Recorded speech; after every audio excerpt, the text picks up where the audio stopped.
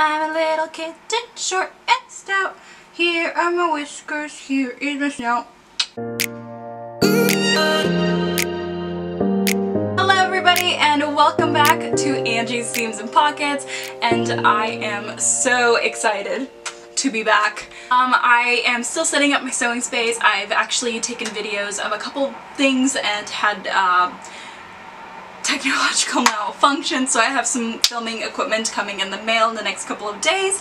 But in the meantime, I wanted to make a fun short video of me just reacting to the crazy sewing hacks out there on the internet. You know, gotta get those Troom Troom views, as Christine likes to say. I actually, outside of watching people react to Troom Troom, have never actually watched one of their videos for my own pleasure, so this could be interesting. So these are clothing hacks to upgrade your look. They're not exactly sewing hacks, but I figured they still fall into that category of sewing and clothing and things that I stand for. So let's get started with it. Let's talk about how to turn ordinary jeans into something more interesting. Cut Yes, out the middle of one of the back pockets. Oh no. Sew the uneven edge. You need a piece of a dense plastic sheet. Put it in the pocket and secure it with pins. Stitch manually. Now you've got a real Stitch manually? Oh god. Alright, let's stitch manually now. pocket aquarium. Decorate with puffy stickers. These jeans will certainly surprise your friends. Yeah, and they will certainly surprise you once you pull them out of the washing machine after they're done washing. Do you plan to never wash them again? Oh no. Let's move on. They look very original. They look very gimmicky. A white shirt won't shock anybody these days, but there is a solution. You will need a brush and acrylic paint. Did she just say acrylic paint? Do they not plan to wash their clothes? There's fabric paint out there. I've used fabric paint. Like, what are they planning to achieve with this? Like, wear it once and then destroy it? Alright, acrylic paint. Nylon tights can be more than just nude. Get ready to find out how. Pull the stocking onto cardboard. Draw a cat's face on the nylon with a black marker. Again, I would use a fabric marker Gently instead pull of a out Sharpie. the cardboard base. Draw another really kitty cute. a little above do the that other one of knee. these days. This pantyhose is something to purr that's about. actually The design super looks cute. like bold tattoos.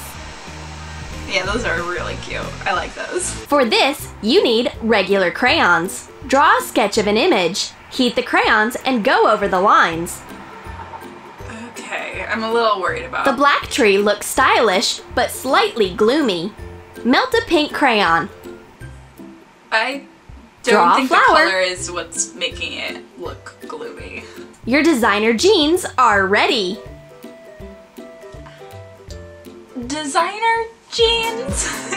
For this life hack, you will need a plain white t-shirt. Spray the cloth with water.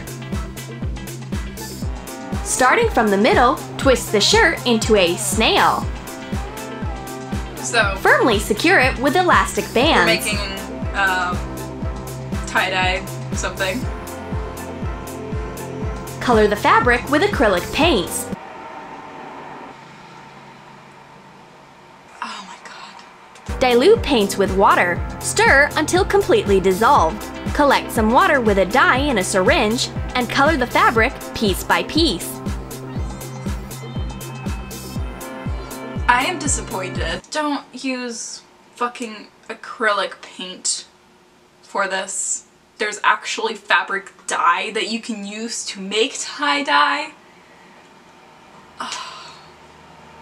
Again, it's like they're making crafts for a one-time use. I don't understand. A black t-shirt is too gloomy and too plain, but there is...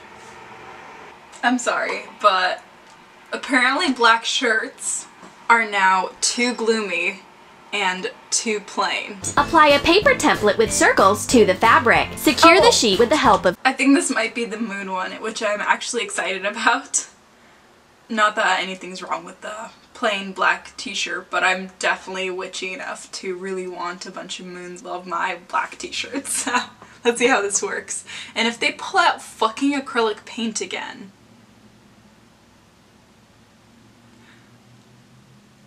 I hope they don't. Let's just say that. Paint tape. Apply a semi-dry sponge with white paint. Starting from the left corner, repeat the picture of a waxing and then waning crescent moon. Remove the template. The print turned out to be just cosmic. Mysterious phases of the moon will create a unique image. I hope that's fabric paint. What a stylish evening top! Bare shoulders are so elegant. Wow! This top also looks very cute. How many do you have? Not even one. These are actually skirts. Give old things new purpose. Put on a skirt instead of a sweater and change their places. A bold fashion decision for confident girls. What can we make from a classic but boring black skirt?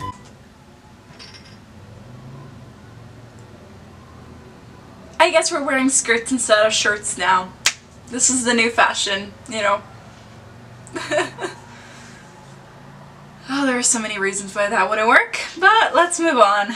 The free-hanging minimalistic top is ready, and truly a magical reincarnation. That looks awful.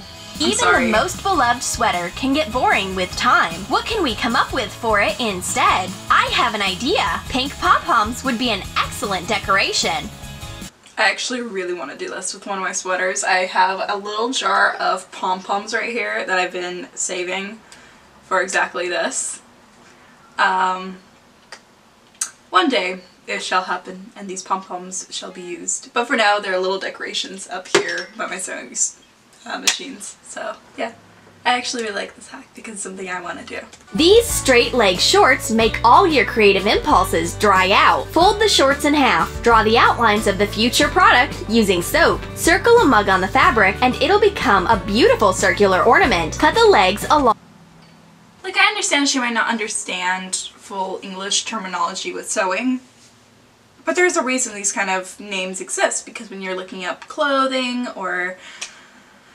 I won't get into it, but this is called a scalloped edge, not a circular ornament. Whatever she called it. Along the lines, you'll get an edge that looks like lace. It's stylish and a little playful. No, it's not like lace. We will save the collar with the help of metal pieces. Apply a strip of hot glue and fasten rivets to it. Hot glue? She's just putting these on to hot glue, and if anybody's ever worked with hot glue, you know that it doesn't, nothing really sticks to it.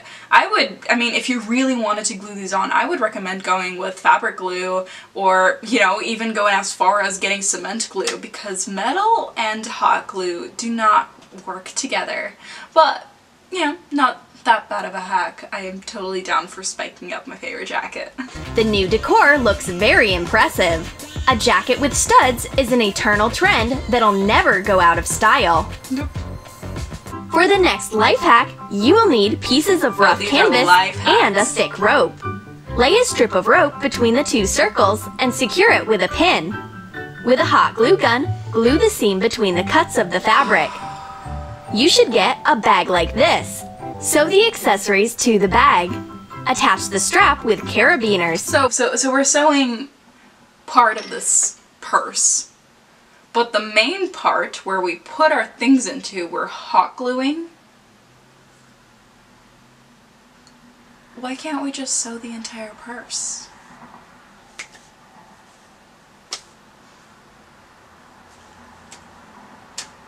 Okay then. Twist the rope. Secure it with hot glue. Glue on some golden decor. Attach the rope circle to the bag. Decorate with wooden figurines. A roomy country-style handbag will become a reliable travel companion for your autumn walks. Until the hot glue comes apart and everything inside of your purse spills out because you didn't sew it together, you glued it together, and not even with fabric glue. Did you like our stylish reincarnations? Write in the comments which of these life hacks you'll want to try yourself. I won't write in the comments, but I will say personally, I like the pom-pom sweater. I really liked the cat leggings. or the cat tights. Those are really cute. Everything else I felt was a little bit gimmicky, maybe a little bit, especially the skirts as shirts. But, you know, there were a couple of hacks in this that were actually super adorable, super cute, that I personally might want to try out sometime. Other ones that I definitely wouldn't want to do for countless reasons. But overall, like, you know, besides the grammatical mistakes, there were some creative things here. Maybe things that aren't exactly original, that I've seen done countless times.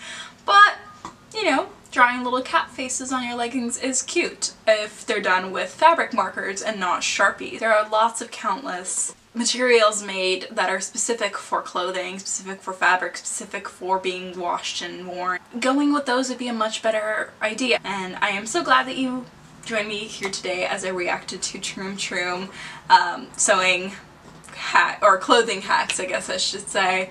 And with that being said, thank you so much for watching, and I will see you all in my next video.